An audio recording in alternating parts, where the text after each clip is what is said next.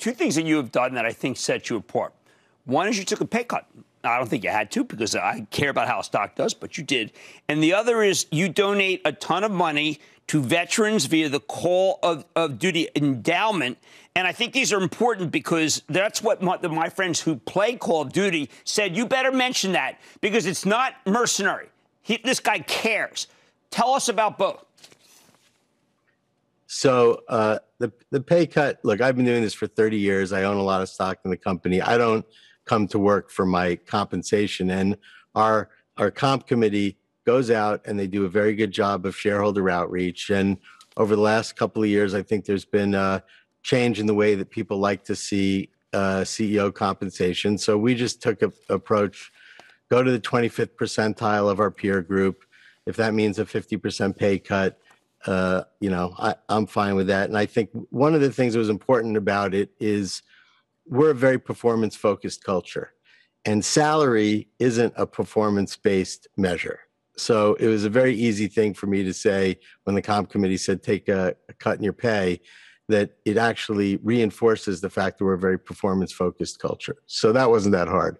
The Call of Duty Endowment, we founded it a little over 10 years ago. And I don't want to tell you the whole story, but I had gone to see the Secretary of the Veterans Affairs at the time and talked to him about something not related to this. And I didn't know that over the last 10 years, veterans in the United States had an almost 3 times less likely chance of finding a job than an ordinary citizen. You think about that. You're going and serving your country. You're making these huge sacrifices. You come back and you're 3 times less likely to find a job. And there was a stigma that was associated with serving in Iraq or Afghanistan. And, the game is a military simulation. It's rooted in a lot of the history of the military. And so we really felt that one of the ways that we could really make a difference would be to actually use the profits of the game to help fund the identification of opportunities for veterans for employment.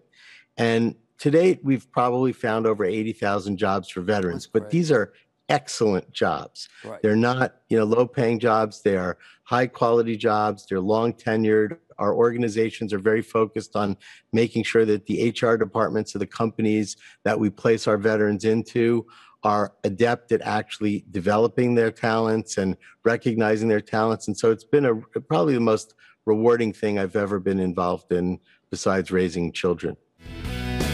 Don't miss a second of Mad Money. Follow @JimCramer on Twitter. Have a question? Tweet Cramer. #MadTweets. Send Jim an email to madmoney@cnbc.com or give us a call at 1-800-743-CNBC. Miss something? Head to madmoney.cnbc.com. Shepard Smith here. Thanks for watching CNBC on YouTube.